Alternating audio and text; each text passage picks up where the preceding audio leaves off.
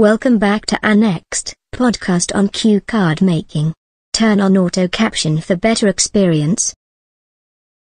In the heart of rural India, nestled amidst rolling green hills and a gentle breeze, lay a hidden paradise called Shanti Kunj. This idyllic place, far away from the bustling cities and their chaotic streets, held a serene beauty that had been preserved for centuries. Legend had it that Shanti Kunj was blessed by the gods themselves. Its name, which translated to abode of peace, was a testament to the tranquility and harmony that permeated the air. The locals believed that it was a place where one could find solace and connect with their inner self. News of Shanti Kunj had reached my ears through whispered tales, shared by fellow travelers and wanderers seeking respite from the noise of everyday life. The stories spoke of lush green meadows stretching as far as the eye could see, dotted with vibrant wildflowers swaying gently in the wind. It was said that the air in Shanti Kunj carried the fragrance of jasmine and sandalwood, rejuvenating the soul with every breath. Curiosity gnawed at my heart, and my longing to experience this enchanting place grew stronger with each passing day.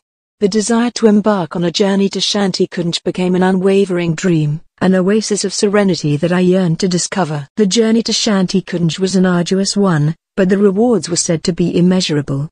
I set off on a train, winding through the scenic countryside of India, passing by quaint villages and ancient temples. As the train chugged along, I could feel the weight of the world gradually melting away, replaced by a sense of anticipation and wonder. Finally, the moment arrived when I stepped off the train onto the platform of a small village that served as the gateway to Shanti Kunj. The air was crisp and carried a hint of anticipation. The locals, with warm smiles on their faces, welcomed me with open arms, as if they had been expecting my arrival. Following their lead, I embarked on a path that led me through verdant forests and babbling brooks. The trees whispered ancient melodies, and the sunlight filtered through their leaves, casting dancing shadows on the ground. The serenade of birdsong accompanied me, guiding my steps toward the heart of Shanti Kunj. As I emerged from the forest, a sight beyond imagination unfolded before my eyes. Shanti Kunj revealed itself in all its resplendent glory. A grand temple stood majestically in the center, its intricate architecture a testament to the rich cultural heritage of India. Surrounding it were peaceful gardens, adorned with fragrant flowers and shaded by ancient banyan trees. The air in Shanti Kunj was ethereal, carrying with it a sense of divinity. The sound of distant chants and the fragrance of incense wafting through the air evoked a deep sense of spirituality. People from all walks of life have come together in search of inner peace, practicing yoga and meditation in unison. Overwhelmed by the tranquility that enveloped me, I closed my eyes and allowed the serenity to seep into every fiber of my being.